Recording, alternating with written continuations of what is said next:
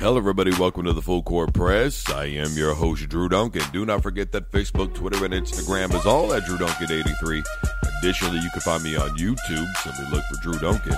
And, of course, the Full Court Press is on Facebook, Twitter, and Instagram as well. And don't forget that you can listen to us wherever you listen to podcasts. Simply tell your device to play the Full Court Press by Drew Duncan. 32 teams, 32 days in the NFL. The focal point, the Miami Dolphins. And yeah, I'll admit, today's teams were predicated upon watching the games last night. I'm just going to keep it really real with you. Look, as I've already said, when I talked about the Jacksonville Jaguars, look, last night was a game where I looked and I saw two teams starting out like the way they would any other football game, kind of probing a little bit, looking to see what they can do. One of the things that they discussed, particularly with the Miami Dolphins and Josh Rosen, who's probably not going to be the starter going into week one. Most people project that it'll be Ryan Fitzpatrick, old Fitzy, is you can't really evaluate a quarterback off of one season. Now, that's something that I've been saying for a long time, right? And I've even admitted I'm not the biggest fan of Josh Rosen going back to his collegiate days, right? But I think that if you draft somebody, you give them more than a year. Now, I understand that an athlete like a Kyler Murray is not something you get every day. It looks like it to a lot of people because you look around, you see a Cam Newton, you see a Russell Wilson, and you go, all these guys are, they're a dime a dozen. Well, they're not. They're really not. How many quarterbacks are really in this NFL league? We got 2, 3 to a team? Come on. And how many of them are starters? How many of them are capable of sustainability? Not everybody's a Tom Brady and can play till they're 41, 42, whatever he's going to play till, Get contract extensions. Not everybody's a Drew Brees, right? We still talk about 37-year-old Ben Roethlisberger. Don't we say those things?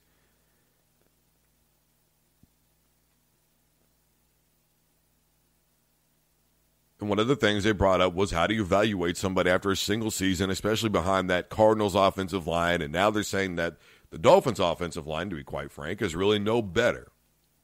Well, again, it's really difficult to look at a preseason game and completely be able to evaluate it. But when I look at last night, I don't know if I saw an offensive line that is not that good with the Miami Dolphins, or defensive line with the Jacksonville Jaguars that is still exceptionally dominant.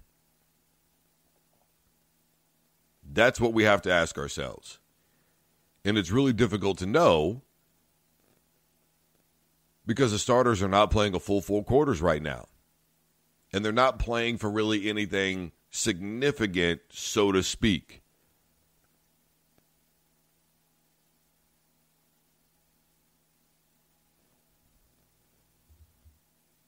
And let's be honest, Rosen looked decent last night. If we're going to start evaluating preseason football, Rosen looked pretty good. He was making throws on the run. He was showing a lot of mobility in the pocket. He was showing poise under pressure. He looked good. And he's one of those guys that, what if he's like another Drew Brees, right? He's kind of billed as maybe being a failure. He's not that great. He goes somewhere else, and then he makes a long-term name for himself somewhere else, and you go, why'd you pass on that guy? Because I think that there are a lot of people who believed and still believe that Drew Brees sort of still carries that around with him. Like, how dare you disrespect me like this? Is Josh Rosen going to start carrying some of that around with him? Look, there are some quarterbacks that sort of play with that quiet chip on their shoulder. And whether or not it goes away, we may never really know. They may say, oh, I got over that a long time ago. But did you really? Because we all know that football players, athletes in general, it's really all about ego, man. It really is. Sometimes it's just a dude thing, right? It's just all about that ego. Here's the thing, though. Even if they look good offensively when all is said and done this year. Let's just say that somehow, some way, they're able to kind of put together a good offense, whether it's under Ryan Fitzpatrick leading it or Josh Rosen leading it. Defensively, how good is this team? Because, the Jaguars started out by throwing a lot of, flat routes, some simple outs. Leonard Fournette, some kind of basic pitch sweep plays. And then the next thing you know, they start taking some quick hitters downfield, and happened that quick. So the defensive backfield is something that I would say I may be concerned with if I'm a Miami Dolphins fan. Who, by the way, unless you forgot, just made Xavier Howard the highest paid cornerback in NFL history, right? Wasn't it a 5-year deal or $76 million, $46 million guaranteed, somewhere in that neighborhood? Coming off of a season with 7 INTs, his career best. But can one guy lock down one side and then lock down another side? He may shut his side of the field down. But does that leave a glaring gap on the other side of the football field? It's going to be a matchup thing. It's going to be where are we lining everybody up thing. And going into this season, because again, I think Miami is one of those teams that, given some of the changes that they made, especially at the quarterback position this year, could potentially look at last season and just forget all about it, right? Different head coach, different quarterback, little bit of a defense in the backfield. Up front, we're going to see what they're made of. And they're going to be playing a physical Baltimore Ravens team come week 1. Then they got a divisional game with the New England Patriots. Then they're going to be at Dallas. Then they got the Chargers. Then they have Washington. Then again, another tough divisional game with Buffalo, one of the best defensive football teams in all the NFL last year. I believe they ranked 3rd overall. Then they're going to be at Pittsburgh. Then another divisional game with the Jets.